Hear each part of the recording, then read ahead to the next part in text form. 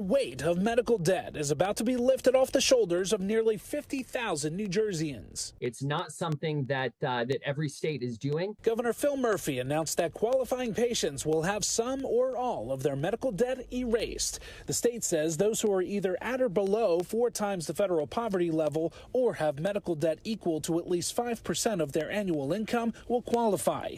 The state partnered with Undo Medical Debt, which will work with hospitals to purchase debt and erase it.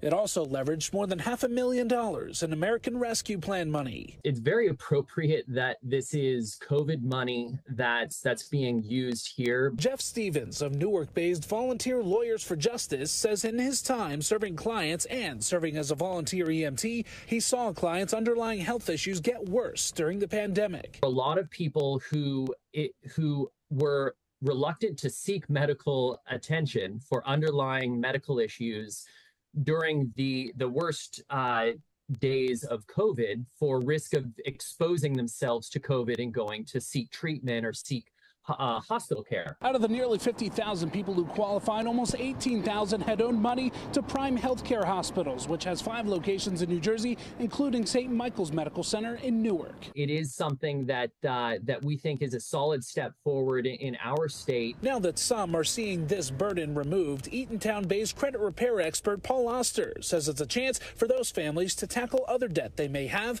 and improve their credit score. Let's not forget credit card debt has now reached its all-time high, along with the highest interest rates we've ever seen. Tackling medical debt has become a marquee goal of the Murphy administration. Last month, Murphy signed into law the Louisa Carmen Medical Debt Relief Act, which provides some protections against medical debt collectors. The state says qualifying patients will be receiving letters in the mail starting this week.